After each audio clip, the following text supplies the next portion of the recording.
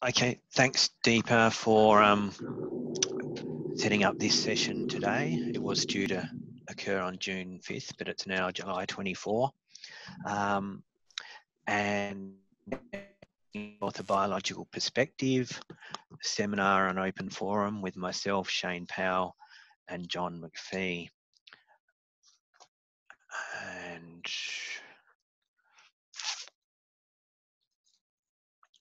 yeah, so basically we'll be doing 3 short introductory seminars. Myself, a general seminar on soil health. Shane will look at specific microbial communities, and John will look at an example of controlled traffic and arthropods.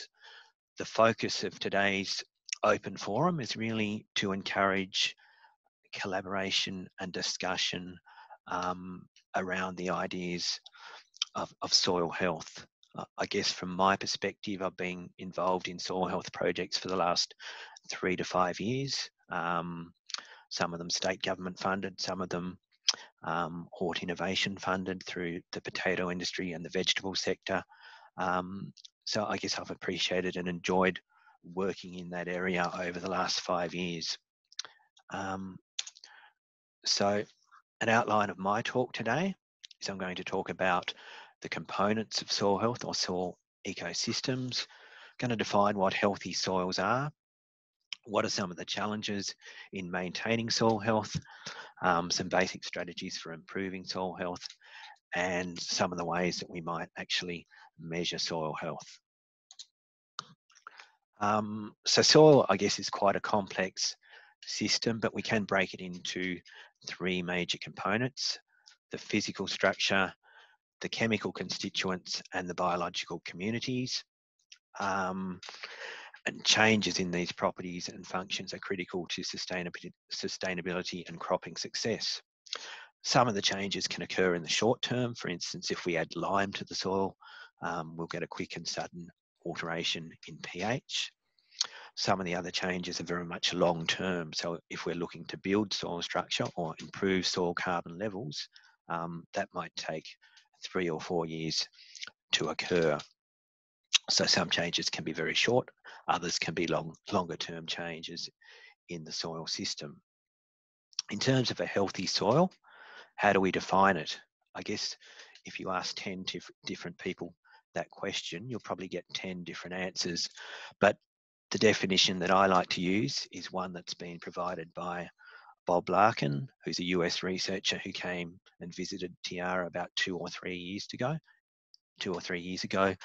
And I guess he provided a practical definition of what a healthy soil is. Essentially, it has high levels of organic matter, friable structure, high water holding capacity and drainage, adequate nutrients and balanced nutrient cycling, sufficient depth for root growth, large and diverse populations of soil biota, low populations of pathogens, resistance to degradation, and resilience to stress. I guess there can be some challenges in maintaining all these features within a healthy soil. And that's because within some of our cropping systems, some of them are fairly high input systems and they're pretty demanding on the soil. Specifically, some of our high intensity crops like potato and carrot, where we have a lot of bed formation, tillage. They're also high input systems requiring a lot of fertilizer, irrigation, and also pesticides. Associated with that, we have a lot of traffic going over our soils a lot of the times, and that can lead to compaction and also structure decline. We need to note that we have different setups and different production systems that we work across within TR, and they have different levels of intensity of management. Ranging from vegetable systems, which have a high intensity of management, down to perennial tree crops, which have a less intensity system of management. But soil health is highly applicable and relevant across all of those different systems within TR. I guess if we look at an extreme example of why soil health is important, and what can happen if we don't look after soil health. Here we've got an extreme example of soil degradation occurring. This shows a carrot crop at Forthside 1.5 years ago during the carrot crop. We made measures of physical soil health. So we made an aggregate stability measure, looked at the proportion of aggregates greater than 2 mil. So that's fractions that are in the stable aggregates. During the carrot crop, these were 40%, but after a wet, late carrot harvest where we had a lot of damage occurring, you can see from the soil there, we've got a lot of compaction, cracking, slaking of soil. We see a reduction from 40% down to 25%. So we see reduction in soil structure occurring. And that's an extreme example of what can happen when perhaps we don't manage our soils that well. I guess from an environmental perspective, we also need to look after our soils. And this is an image of what happens after heavy rainfall. Happened a few years ago on the northwest coast when we had a heavy rainfall event and we lost a lot of our topsoils going out into Bass Strait. So I guess it's showing us from an environmental perspective, it's important to actually look after our soils. So if we move on now and look at some basic practices that do promote healthy soil, the addition of organic matter is one of those practices that does promote healthy soil. And most cases that's via the use of cover cropping, and that's the use of a non-cash crop grown as an alternative to fallow. So we cover the soil surface with a crop to protect that soil from wind and water erosion. We can also add organic matter by adding manure and compost amendments as another strategy as well. Reducing tillage is also an important component. Keeping off wet soils also helps protect our soils. There's other strategies available to promote healthy soil. That's just a couple of them that I've provided. And that, I guess, leads into one of our trials that we've conducted at Forthside over the last 3 to 5 years, where we've looked at a setup comparing the use of cover crops with a fallow, a traditional bare fallow system, and trying to look at what some of the benefits from utilising cover crops might be. So here we're using a ryegrass grown in winter or a biofumigate, in this case it's Caliente, and comparing it with a fallow or bare ground treatment, which might be your control treatment. And I guess simply speaking, some really quick results from that is that from the grass and Caliente treatment, we're seeing the addition of organic matter to the soil results in greater productivity within that carrot crop.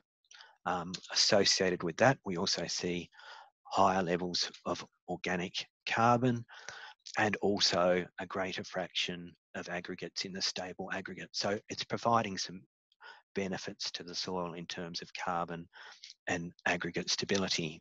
And Shane will look at this in some more detail in her talk when she talks about some of the biological parameters from that. Finally, I just want to talk about how we might measure soil health, because I guess this is a research area in itself. Traditionally, a lot of farmers will measure chemical properties, and that might be the only measure they utilise. But physical and biological properties are also highly important as well. So traditionally, this might be a chemical test that we might do and a farmer might get. And this is largely for deciding what type of fertilisers they might put on. But it does contain surrogate measures of soil health. For instance, it contains levels of carbon, which is a good indication as to how our soils are tracking. Other measures that we might look at, physical components, we can look at aggregate stabilities, which give an idea of the ability of the soil to cope with stresses, whether that's rainfall, wind erosion and that type of thing. Other tests, we might look at infiltration tests and penetrometer tests. So there's quite a lot of physical tests available that we can utilise. I guess one of the big unknowns, and the area that I'm particularly wanting to focus on, is some of the biological soil properties. And these are kind of evolving areas, and tests have been evolving in these areas for the last, I guess, 10 to 20 years. So they're newer tests, and we still have tests evolving in these specific areas. And we might measure things like enzyme activity, what communities are present, what pathogens are present, and also what type of beneficials are present. And there's a high degree of diversity within the biological spectrum. From my perspective, I'm kind of work a fair bit in the potato area, so I tend to focus on what might be the key soil-borne pathogens. And as an example of that, I might look at a pathogen that causes powdery scab. So it's a single pathogen test. Might measure levels of Spongospora subterranea across the bottom axis there, and at certain levels, particularly above 1,000 picograms of our pathogen, we're likely to get our disease powdery scab that we can see on the right hand side there. So that kind of creates a risk threshold, and we can tell growers whether they should be planting in those specific soils. If we go back to that pathogen is only just one small component within this spectrum. And from my perspective, that pathogen can cause a lot of problems, but trying to control those problems and control those diseases, we haven't currently got a solution to those things. We can alter soil pH, alter chemistry. We haven't found solutions to those problems. Kind of believe that some of the solutions to these problems may actually sit within the biological sphere, the identification of beneficials, the identification of suppressive organisms. So there's a whole lot of unknowns that sit within this slide. So there's the opportunity for a fair bit of research gain. From a cover crop perspective, which I showed you before, we've measured physical parameters and chemical parameters, but perhaps the greatest interest is in some of the biological parameters that have come out of these. So when we do a field day, things like that, most of the questions that come back relate to how does the biology change? What's happening to the biology on the site when we utilise a cover crop? So with that, we can look at soil communities and different communities that might give us an indication as to how the soil is tracking and how it's performing. So this is kind of where I hand over to Shane, who's going to look at in a little bit more detail at how these soil communities may track and change under different cover crop treatments. So I'll finish that there.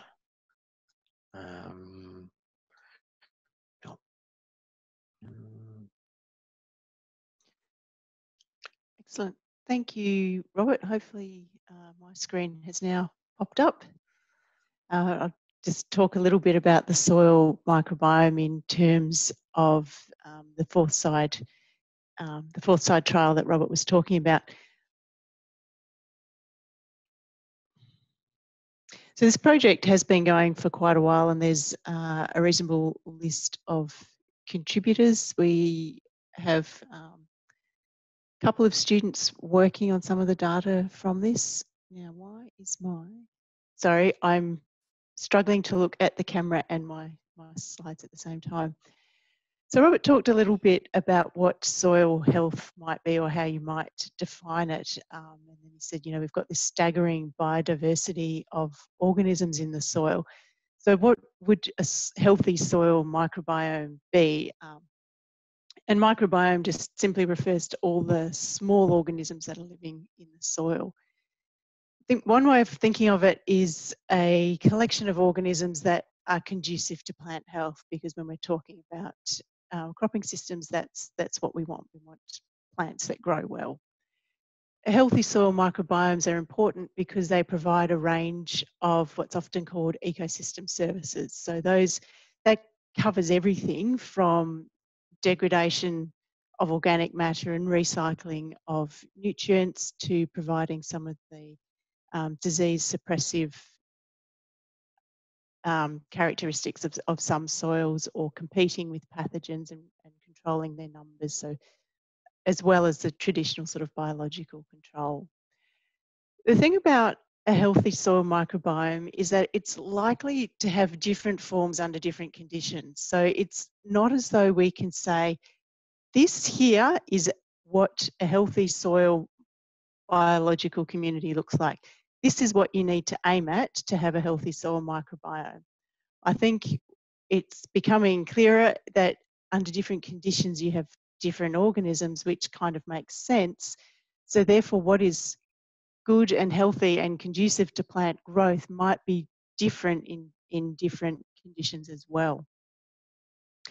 So this was just the same photo you've already seen of Forthside, so I'll skip through this pretty quickly. There's been annual sampling at this site every year, and for the last four years, the sampling's included taking samples for analysis of the microbiome through looking at DNA markers. These samples are taken in June, so 2 to 3 weeks prior to the planting of the cover crop. That's kind of important. I'll come back to that point later. At the same time, soils are collected for nutrient analysis. During the time, you've also looked at potential disease incidents, vegetable production.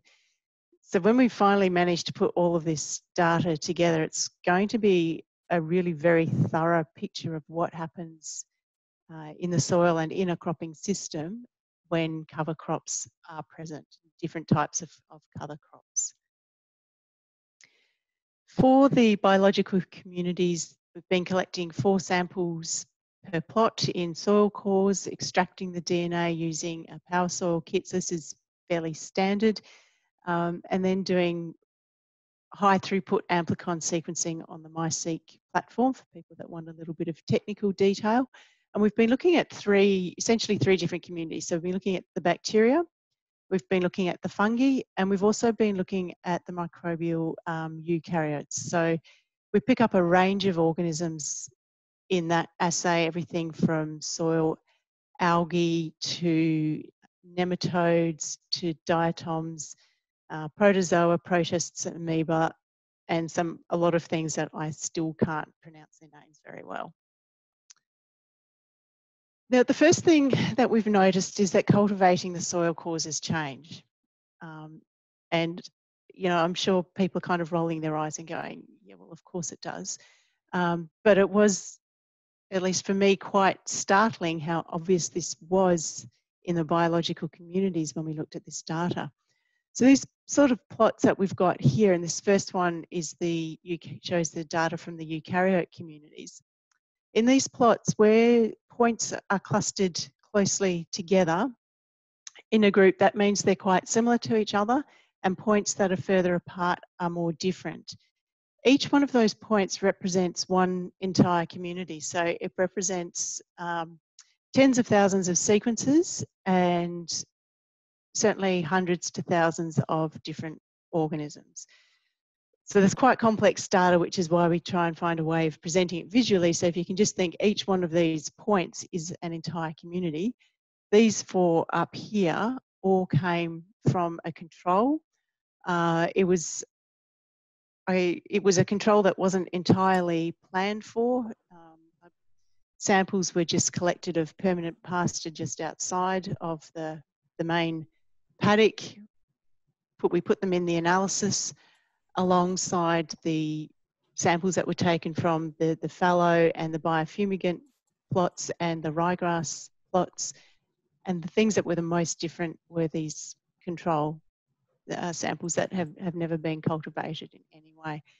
And that was the same also for the bacterial communities and the fungal communities. So the things that are the communities or the biological organisms that are the most different to anything else are the ones that have never had any addition of fertilizer, any cultivation, any tillage. They've just been totally left alone. So that kind of makes sense.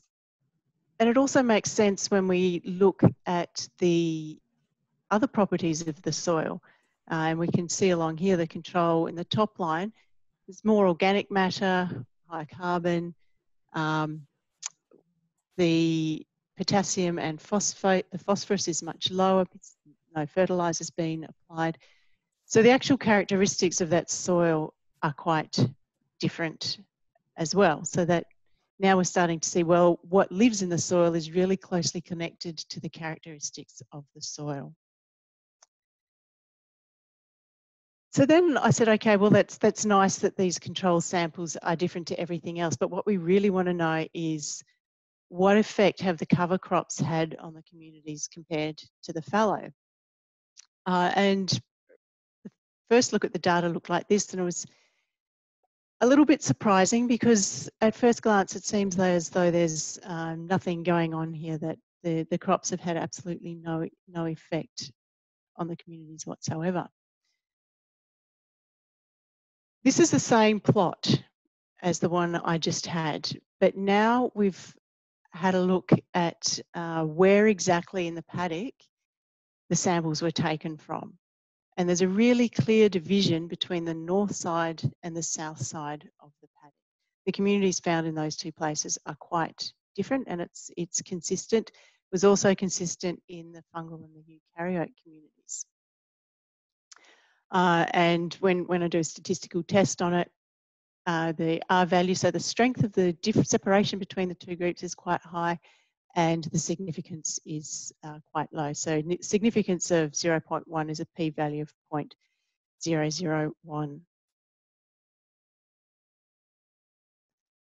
So I went back and had a look at this and went, is it something that we did in the analysis? Did I extract the DNA on 2 different days? Is there something that we've, some kind of bias that we've put in there? And it wasn't. But what it is in this slide here, I've gone back and looked at all the nutrient analysis that was done and plotted that. And again, we see that the north side of the paddock is actually different to the south side of the paddock. So I've put the reason it's alphabetical is A, B, C, D, E, F on this side. Down here are different to the E, F, G, H, I, J, K, L. So again, what this is telling us is that the biological communities and the structure of the communities, the different organisms that are present in different amounts, is more related to the soil characteristics than anything else.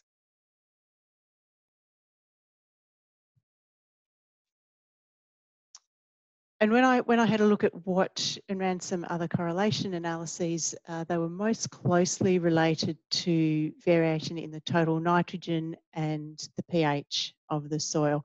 And I've got pH, the water extract here, but it was the same for the calcium chloride extract as well.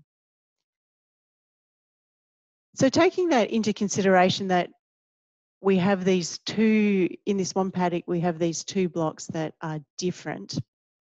I then went back and asked the data, is there an effect of the cover crops? And there was.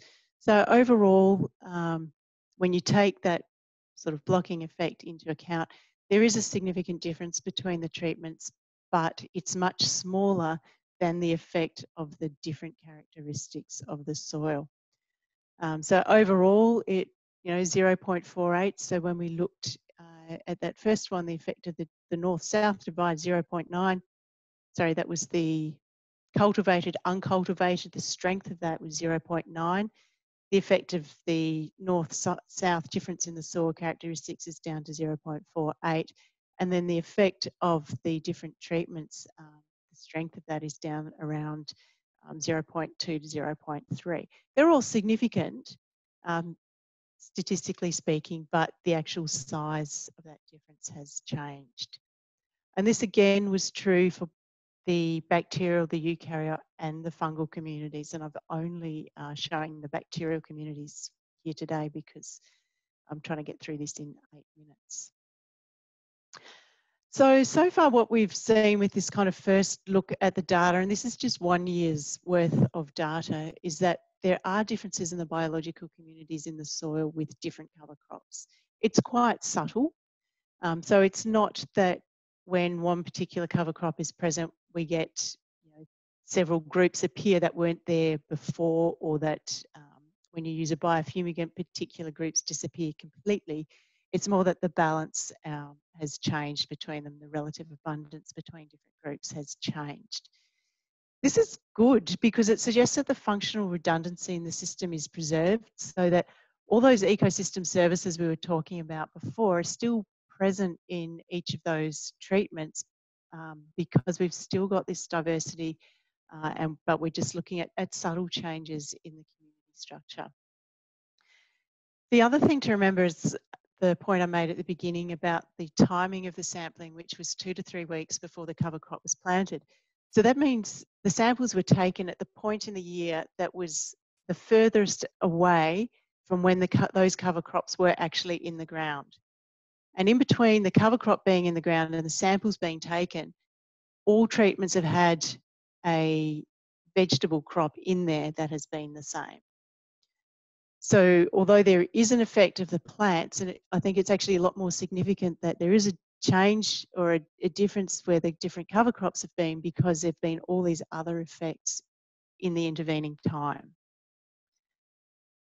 The differences that we can see in this system in the biological communities is mostly related to soil characteristics. And so if the cover crops are indeed increasing the organic matter or increasing different things about the structure of the soil, that then has an effect on the biological community. So it is all really connected. And the other thing that I don't have time to talk about today, but some of you might have seen another talk that we did in a cover crop project that was looking at different sites across Australia, is that different soils respond differently. So the changes that we saw between fallow and cover crop sites were different at Forthside to what they were at our second Tasmanian site, to what they were in Cowra and in Gatton in Queensland. So we've got lots of things to think about when you are talking about the microbiome and what it's doing, because it's responding to soil characteristics. They're different in different systems, and you're talking about changes in different cropping systems as well. So it's a really complex story to be trying to unravel. So some of the other things we want to look at more deeply in this data are the functional changes in the communities. What are they actually doing? What occurs during the growth and incorporation of the cover crops? And we have a PhD student, Brianna, who's spending a lot of time looking at this at the moment. Are there differences between the rhizosphere and the bulk soil, which would kind of make sense? Are there any general trends? So despite the fact that different soils respond differently, can we find some general trends? So we have all the data here now, but it's going to take a little bit of time to wade through it and pull all the information out that we can. Thank you to a whole lot of people that have been involved in this. I'm a little bit of a latecomer to the trial, but it's been really interesting, and it's been really great working across centres as well. So I might stop there and hand on to John to talk about a different part of the biological communities. Thanks, John. You should be able to load up now. So just following on from Shane, this bit of work I'm going to talk about dates back a few years now. It certainly predates the more recent interest in lots of cover crops and multi-species cover crops and all those sorts of things. But one of the things that Shane mentioned was the influence of cultivation on the communities in the work at Forthside. The work I'm going to speak about was done at Forthside, but we only looked at one community, if you like, soil arthropods. And one of the things that causes a great deal of disruption in factors that affect soil health is this thing here. And it is the tire and the load that leads to a lot of the tillage that happens in any cultivation system, but in vegetable production in particular. So the work that we were doing at the time was looking at controlled traffic production in controlled traffic system rather in vegetable production. And what we see here is a fairly typical potato harvest operation, which when it's finished leaves the soil looking something like that. And in the work that we were doing under controlled traffic, we used some different technology, different harvest technology that at the end of harvest leaves the soil looking something like that. So we have our wheel tracks confined to either side of this zone here, which is highly disturbed, but not run over by wheels. As the title said, we're looking at soil arthropods under a controlled traffic vegetable production system. You might ask why arthropods, given that there are so many millions of organisms in the soil. Partly it was driven by a colleague who was working here at the time, Dennis Rogers, for those who know him, the only person I've ever known who's totally in love with arthropods. It's his absolute professional passion.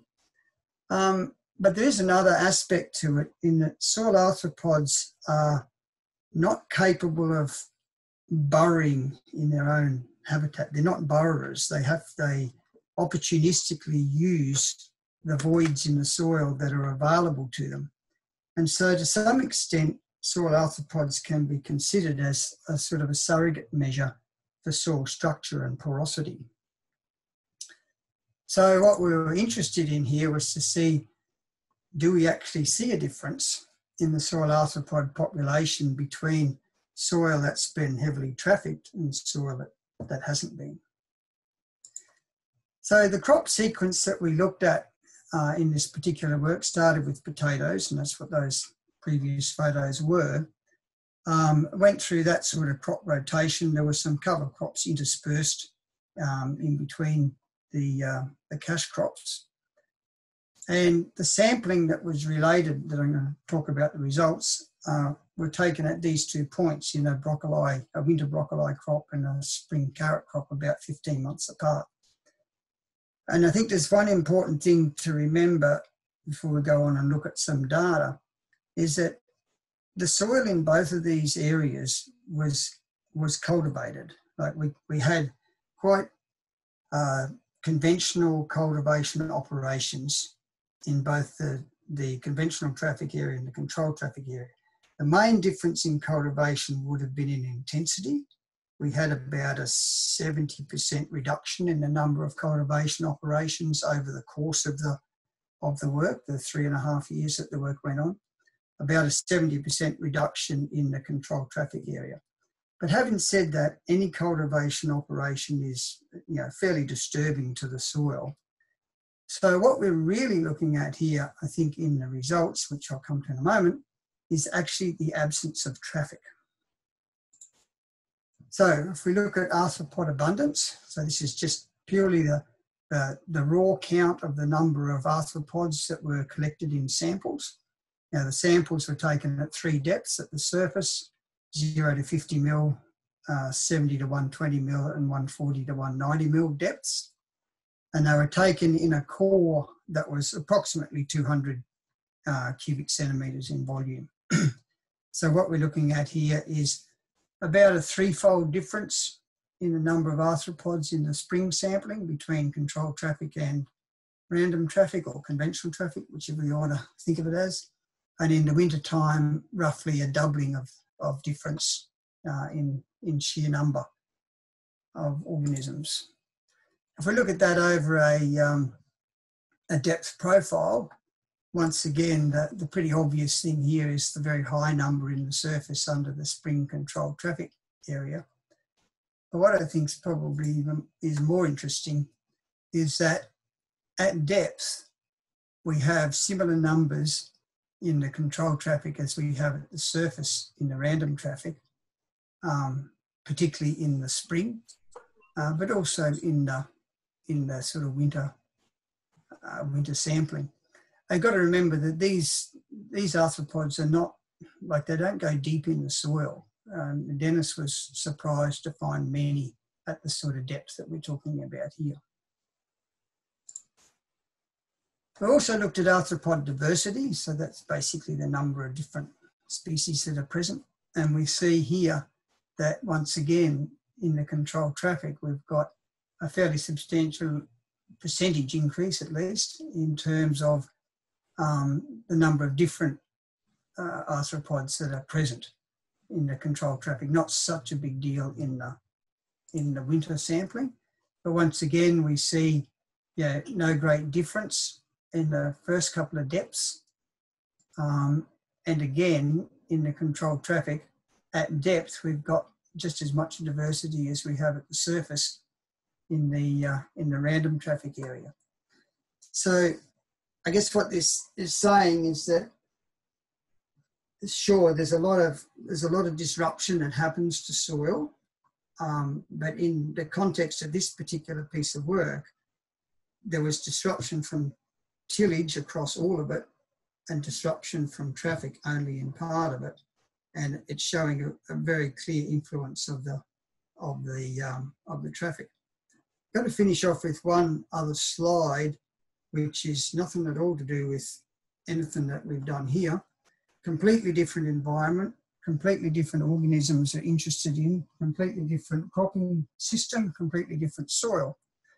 The only possible comparison you might make is that it was about the influence of traffic and tillage on earthworm population. And once again, we see this massive increase when we take, or in this case, taking both cultivation and traffic out of the equation. And there's clearly some synergistic effect here, because we get an increase when the wheels are taken off, we get an increase when the tillage is taken out, but we get a massive increase when both of them are taken out. So I'm just going to finish it there because it's well time we got on to the discussion, I guess. So I'm going to stop sharing and hand back to Robert. You can take it on.